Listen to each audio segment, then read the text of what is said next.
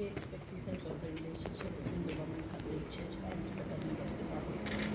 I think that I will try to sort of go forward to improve those relations. I mean, to enhance already good relationship between the policy, the Catholic Church, and the government of Zimbabwe. So this is always the issue that being here representing the Pope, I'll be always sort of struggling, fighting in order to present even what are sort of the indication from coming from Pope. And now, like even for people of Zimbabwe, for the government, the Holy See is organizing the Jubilee year, which will take place next year. And this will be the special year of hope.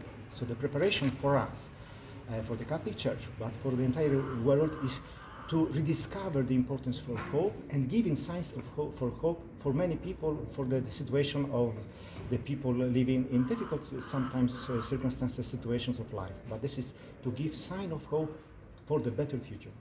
Mm-hmm.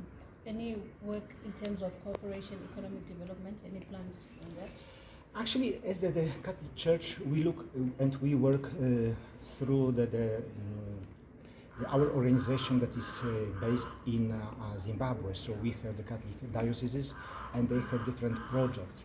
So we will be working closely with them in order to address some of those needs, but they will be addressed on the ground by the bishops, by the religious congregations, through the schools, through the health sector, and through the other projects, but through the local church.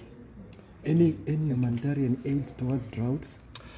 Actually, this one, I hope that, we were discussing this issue with the Bishop Conference, and through the Caritas, I know that this year they are sort of trying to work hard to find some kind of the solution, the possibilities, but again, this one, all the issue that maybe I will convey something more to Rome about the situation, but this definitely is we are trying to address and to find some kind of help.